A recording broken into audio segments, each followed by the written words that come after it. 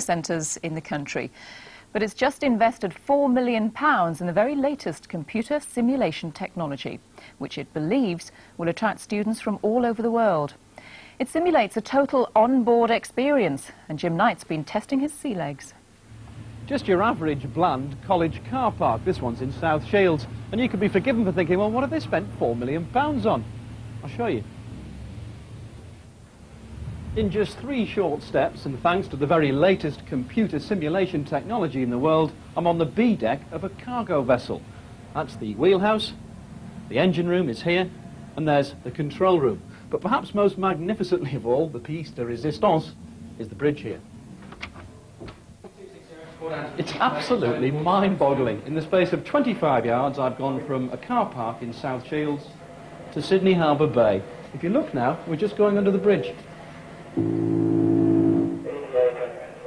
The effect generated by the simulator is astonishing, and as famous landmarks pass you by on port and starboard, you'd swear you were actually steaming along.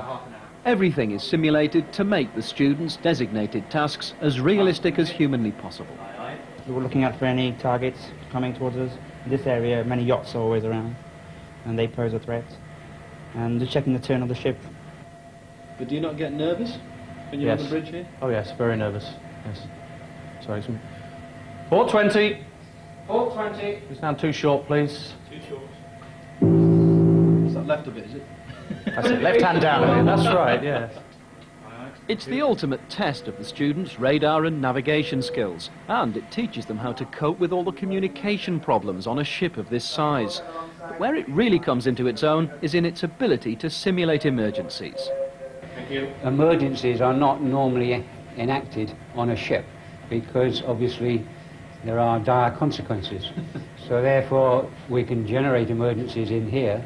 The participants on the bridge can react and perfect a way that they should react in that sort of emergency, and hopefully take that knowledge back to sea with them. Even below decks in the operations room, again, it's just like the real thing. You could be forgiven for thinking there's a huge diesel engine in there. There's not, but a sophisticated sound system ensures there's just the same amount of deafening noise and vibration. This is a totally on-board experience. Well, I tell you what, it's been quite a day. We've had 3 collisions, 2 small fires, and at one point we even hit the Sydney Harbour Bridge. I'll be glad just to get back on dry land. It's good, isn't it? Amazing. And apparently the software is available for almost any major estuary in the world. And I suppose, John, you wouldn't have any trouble with the weather conditions then, would you? You could just type in your own weather conditions, whatever suited you. Be great. Sun. Yeah. Call it Cybermet or something like that. Something to dream about that. Just put the goggles on, type in your favourite weather and just enjoy the sunshine.